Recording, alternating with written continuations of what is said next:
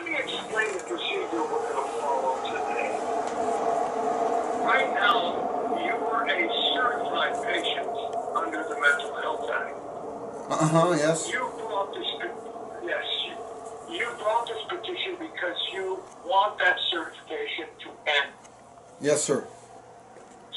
So we're going to hold a hearing today and take evidence from Dr. Natarajan about whether or not you continue to meet the criteria for compulsory treatment under the Act.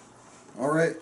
He's already sent us his note, and he's going to explain why he believes that you continue to meet the criteria for compulsory treatment.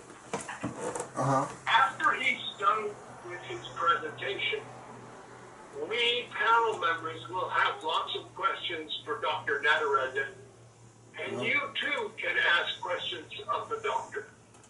Yeah, okay. I'm ready. When that initial portion of the hearing is over, we'll hear from you and from your witnesses. Okay, I got it. Are you with me so far? Yeah, I've been through this procedure before. Okay, so you're familiar with it. Yeah. Now, so are you ready to begin? Yes. Who gives evidence first? Me? Say that again? Do I speak first? Who speaks first? No, the doctor speaks first, and he explains why he believes you still meet the criteria for compulsory treatment and certification under the Act. Turn it off. Then we're going to ask him questions. We panel members will ask him questions, and you too have the right to ask him questions. Okay. When that portion of the hearing is done, we're going to hear from you, and you can tell us why you want the certification to end. And then we'll hear from your witnesses as well. After you testify, Dr. Natarajan can ask you questions, and we panel members will have questions also. And the same rule applies to your sister-in-law. If she offers any evidence, Dr. Natarajan can ask her questions, and we panel members will also have questions. So there's a lawyer, a chair, and a doctor, eh? How long is this going to take? Say that Half again. Babies. Say that again. Mr. How long is this hearing going to take on average? Oh, about an hour and a half, maybe Sorry. 2 hours. Hour and a half? So I can call my sister-in-law when she gives her evidence, right? Could I call her back in the room when she gives evidence? Yes, exactly. Okay, she got to take care of the kids, eh? Okay. Yeah, sure. You can call her back when it's time for her to give her evidence. Yes, okay, that's done, sir. All right, so, and then, let me just continue with this.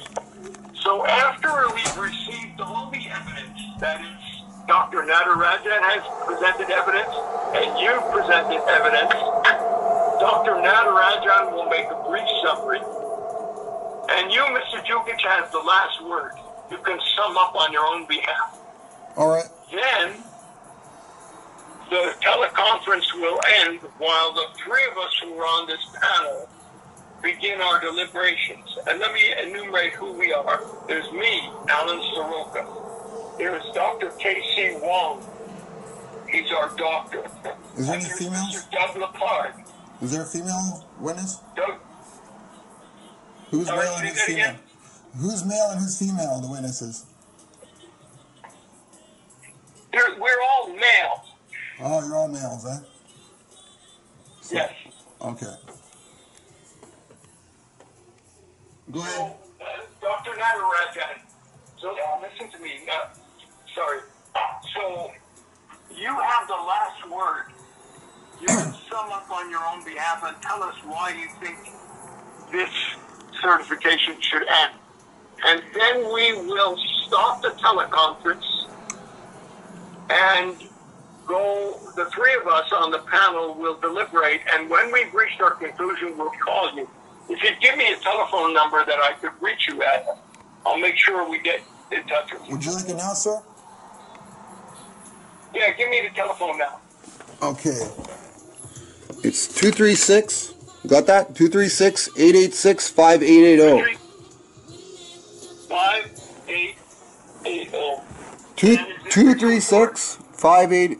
236-886. 236-886-5880. 288. 236. Okay, 236. Listen to me.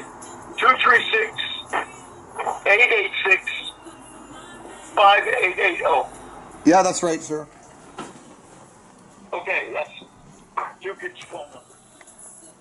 So, Dr. Natarajan, would you please begin by reading into the record the Form 4s that started the patient certification? The most recent renewal. Good morning to all. I'm going to start with the Form 4 dated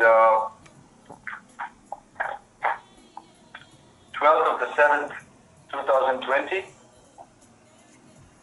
12th of December, did you say? 12th of the 7th, July. Yeah, last trip to the hospital, right? And that's done by Dr. Vijinda Balain, B-A-L-A-I-N. Uh-huh. And where? What facility, please? VGA Hospital. Right.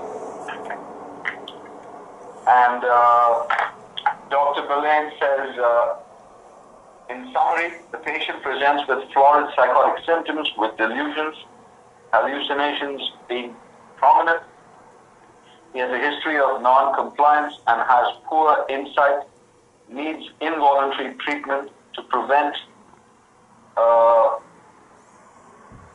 further deterioration of mental health. And the next certificate. Just a second. Sorry for this, we're just trying to locate the next Form 4. It was here till an hour ago, and someone has just misplaced it. Sorry about that. All right.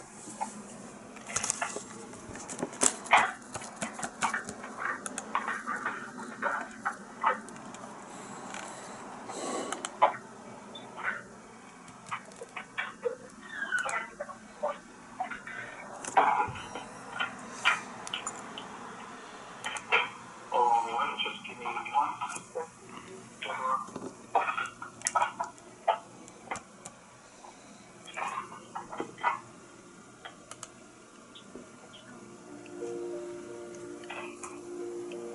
That's a Form 4.